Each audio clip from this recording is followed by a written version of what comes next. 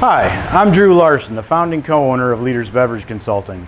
In this short video, I'm going to show you how to disassemble, clean, and reassemble a standard rear shutoff beer faucet. So again, here we have a standard rear shutoff draft faucet. Now it's called a rear shutoff because the plunger actually comes right here. So as the lever is closed, the faucet comes back, or the plunger comes back and stops the flow of beer. So we want to clean this every 2 weeks. It needs to come off the system, be taken completely apart and cleaned. Typically, in a good operation, what will happen is once it's taken apart, it will soak in caustic as the caustic is being circulated through the draft system. So let's take this sucker apart. This is called the collar. So you'll take the collar off. And that collar, you are going to use a nylon brush. Get inside that collar the best you can. You can put that to the side. Then we have the bonnet here. And that bonnet, the tighter you screw this bonnet, the tighter it makes the lever. And you'll see why. Because on here, we have what's called the friction washer, which is the little black washer. And you want to inspect that washer as you'll inspect every gasket, to make sure that it's not frayed or condensed too much. Then we have the ball washer here. Now this is called a ball washer because if you can see, it's beveled. And that bevel sits on top of that ball and rotates. So you want to make sure that bevel is down when you put it back together. So we'll clean that, and what's really important here is that we make sure that there's no black mold or bacteria growing, because it's a really great place for it to harbor and hide itself. So then we'll clean off the lever. We'll put that back together and we'll put it over to the side. Now we're going to take off what we have here is the faucet shaft assembly. Now it's called the shaft assembly because it's actually made of 3 parts. We have the faucet shaft nut at the very back and the seat washer. There's no need to take this all the way apart, but you can still take a look and make sure there's no problems here. If that washer is damaged in any way, it can cause leaking. So we're going to clean this too. We're going to try to get in between and through that hole.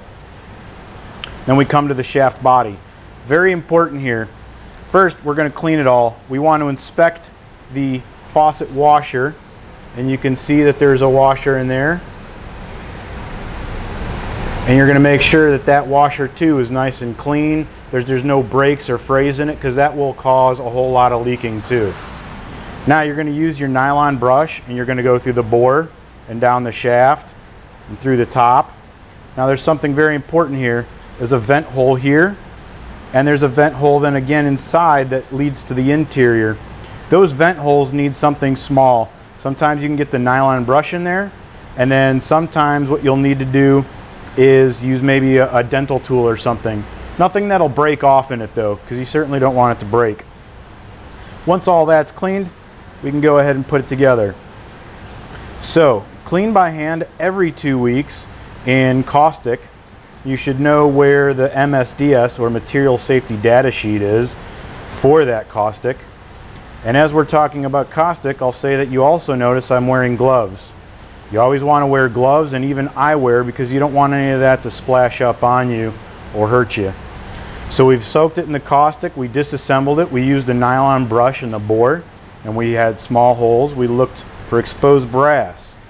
Now when I say we're going to look for exposed brass, you can see this faucet here, for example. All that exposed brass, that's because this was a chrome plated faucet. Now we highly recommend not using chrome plated faucets just for this reason. It's maybe $8 or $9 more for a stainless steel, and I would say that's far worth it for the life of the faucet, because this will never expose you to brass. You can tell if you have a brass faucet because you'll often see this brass lever. The other thing is this is much easier to break off if you're pulling on that tap marker too hard. So, highly recommend just using stainless steel. This is good for just about ever if you take care of it properly. We've checked all the gaskets, we're nice and clean, and that should about do it. If you found this useful, please share it with your friends. Go ahead and download it, and if you would, use the buttons below to share the content out, because by sharing it helps us grow, and being honest, in the search engine optimization world, and that helps us continue to bring you content.